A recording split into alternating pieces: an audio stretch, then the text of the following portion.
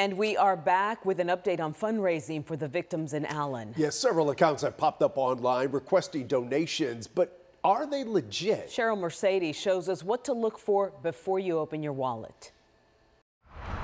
People close to the Allen Mall tragedy. I work right around here. And those just wanting to connect with them. I'm Laura Cahoon from McKinney, Texas. Formed a united front at a memorial for the 8 victims. Like many of the mourners, Laura Cahoon says she felt motivated to do something. There's a good GoFundMe raising lots of money for the survivor of that little boy. The fundraiser for 6-year-old William Cho is one of several GoFundMe accounts created to collect donations for people affected by the Allen Mall shooting. All of the crowdfunding sites have different policies in place. Monica Horton with the Better Business Bureau says some crowdfunding sites have become breeding grounds for swindlers. The crooks are good. They will use pictures and family names and post these crowdfunding requests without families' permission. Crowdfunding scams have become so common, the BBB created a special section on its website with tips to consider before donating.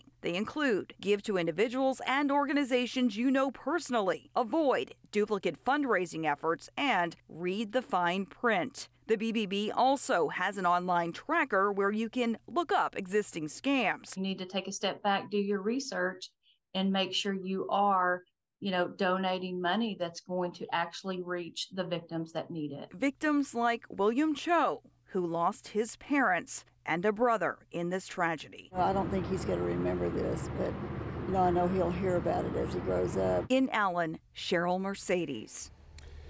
Yeah, if you'd like to do something for the victims and their families, scan the QR code on your screen. The Communities Foundation of Texas says the money will be directed to legitimate local nonprofits which are providing resources to the victims. In other headlines.